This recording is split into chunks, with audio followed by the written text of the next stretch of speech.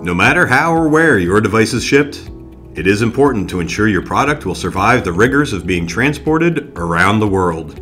There are a number of standards recognized by FDA and global regulators, including ISO 11607 and ASTM D4169, which are used to guide the development of a test plan.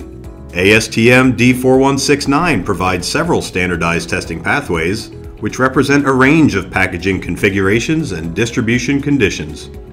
One of the most common workflows is Distribution Cycle 13, or DC13, which simulates representative distribution challenges for a single package up to 150 pounds, shipped via intercity air and local motor freight.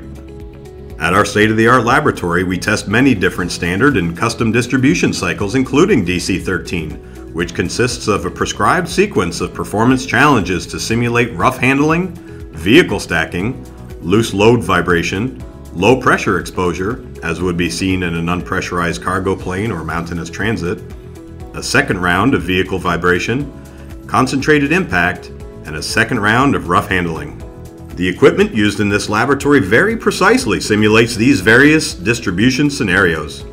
For example, the drop testing is conducted from specific heights, depending on box weight and geometry, and samples are dropped on their face, edge, and corner, within 2 degrees of the target axis. Similarly, the vibration table is programmed to follow a well-defined profile of amplitude and frequency to mimic the bed of a truck, plane, or train, including nuanced aspects of the transit such as air turbulence or potholes in the road. When working with a testing laboratory to define a test plan, it is also important to consider the environmental conditions your packaging will encounter during transit.